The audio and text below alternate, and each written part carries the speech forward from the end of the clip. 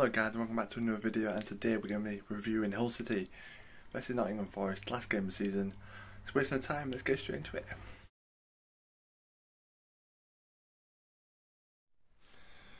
So yeah, in the end guys, it finished Hull City 1, Nottingham Forest 1, and both goals coming after the 90th minute. Forest obviously getting a penalty after Surridge was pushed or tripped over by, obviously, you knew it was going to be Tom Waddleston as soon as it came on. You knew he was going to give like a foul away. Obviously with being a former Derby player and Derby and Forest having, that rivalry. So yeah, Brian Johnson takes a penalty, scores, and thought that was it. And then Lewie crosses the ball in, and I don't know if KLP gets a touch on it. I've seen a couple of replays and I still don't know. But Lewie will celebrate like he scored.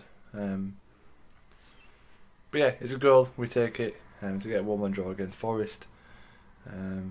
There has been reports of trouble after the game, so I hope, if you're a Hull City fan or Forest fan, we did go to the game. I hope you got home okay. We got home okay. There's been reports of fights, and other Forest fans trying to cause fights too. But yeah, 1-1 draw, we take that. Even at the final day of the season, we take that. But yeah, Hull City, we had a few good chances. Ljp making that running behind lots of times with, if you'd have passed it to KLP, and a couple of them times, we could have been talking about a different score. And funnily enough, just before that Brian Johnson penalty, we had a couple of minutes before, Kingsley Potter was 1-on-1 with the goalie, and he smashed it over the bar. So, if that goes in, then they get a penalty, and then we could have been talking about a win. But I'm not too disappointed. I thought we did play alright. Forest, with 7 changes, I think you expect them to, get better as the game went on, and they did when they brought Brian Johnson and Sam Surridge on, and Spence came on at the end as well. But yeah, it was a very end-to-end game. It was very good. It's a shame the season's over, but Hull City have got, championship status next season, and that's all I wanted at the start of the season. I've got a new owner too, so positives for the summer. Obviously contracts and that needs to be sorted, and some new signings. Hopefully we can get KLP and Honeyman and a few others that are out of contract. But yeah, my man of the match for the game, I'm going to give it to Ljp just because of all the running he did, and chances he tried to create. But yeah, no, let's go talk to Rads and Ljp, Forest fans, and let's get their thoughts on the game. How's it going, everyone? Rads here. My review of Hull City 1, Nottingham Forest 1. Don't really know how to start after that. Obviously, it didn't really mean that much, this game, given the fact you guys were already safe and we already had the playoffs. But very interesting game. We made lots of changes. I didn't think it really backfired, because I think overall we played very well. But yeah, frustrating because of how it ended. I thought when we brought Johnson, Surridge and Spence on, we really up to gear and to be honest, I thought we dominated you all over. You did look dangerous on the counter-attack quite a few times, Lewis Potter and Eves, I think it is. I thought they both looked very dangerous going forward, but we defended well overall.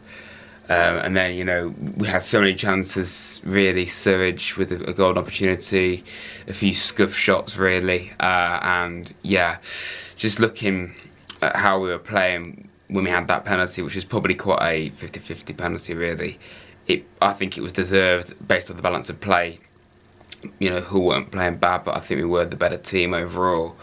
And yeah, I went pretty mad when we scored that penalty the away end did. It meant we were third. It wasn't a huge goal because like we still would have got the playoffs regardless, but we would have been third, not fourth. And Forest have to be Forest. That if you know, as Hull fans probably watching this, that's the most Forest thing I've ever seen. We did it against Reading in 2020. In the 1920 season, we scored a brilliant goal from Ben Watson, and then literally immediately conceded a very similar kind of goal off a stupid mistake. I didn't even really see it properly. I had to watch it back, but it was so avoidable.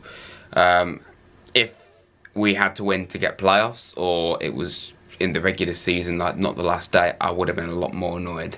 But because ultimately it didn't mean anything, I'm not too upset about it. It's frustrating, but I'm not too bothered. It would have been nice to have gone into the playoffs with the win, but yeah, I thought you guys did pretty well, but we should have won that. We just should have done. But yeah, it was probably a fair result. But at the same time, I don't really know what I'm trying to say, to be honest. At the same time, I think maybe we probably deserved the win if anyone was going to. But yeah, thanks for having me on, Kieran. Tough result for Forest to take, good result for Hull, I'd say. And yeah, we're on to the playoffs, and hopefully Hull have a good season next season with your new owners. I know you're quite ambitious, potentially, in the transfer market, according to your new owner. So yeah, hopefully that is the case for you. And yeah, see you very soon. Up the Reds. Hello viewers of Kieran's channel, thank you for Kieran for allowing me on the channel again, and he's asked me to give me my thoughts on the 1-1 draw between Hull City and Forest, and it's a game that didn't have much riding on it. It was just both teams trying to finish the season as strong as possible, Forest trying to carry some momentum going into the playoffs, and I think we were probably the better side. Hull did look dangerous on a couple of counter-attacks, but yeah, we did make 7 changes, so I wasn't expecting like a amazing like 4-0 win, 4-0 performance, but yeah, I think first off there wasn't really much to shout about for either side, but it really did pick up when we got the penalty, scored the penalty in the 92nd minute, and when that happens, you want to try and maintain that, and we didn't, and Keane Lewis Potter scored in the 94th minute, so I think we were the better side. We had comfortably more of the ball, comfortably more of the chances, and we should have really won the game, but yeah, it showed a sign of a team that haven't really played with each other, because we made 7 changes, gave 2 or 3 players full debuts for the club. So yeah, it was always going to be expected that we weren't going to absolutely smash Hull out of the park, and yeah, we just now Forest move on to the playoffs against Sheffield United. So yeah, but thank you for Kieran for allowing me on the channel. Make sure you leave a like on the video and subscribe to Kieran, it's greatly appreciated. And yeah, I'll hand you back over to Kieran. So yeah guys, that was their thoughts. You know, thank you for LJP and Rads for coming back on the channel for this review video. You know, I hope Forest do well in the playoffs. You know, we might see you next season, we might not. You know, playoffs can be crazy, so let's see what and have in store for Forest. But yeah, thanks for LJP and Rads for coming on. Please make sure you leave a like, comment down below. You know, if you're a Hull City fan, what's been your best moment of the season, or if you're just like a normal support someone else, then you know, what do you think about your chances going into next season? And yeah, make sure to subscribe as well. And yeah, if you didn't see the channel update video, I will be taking a break from now till mid-June time.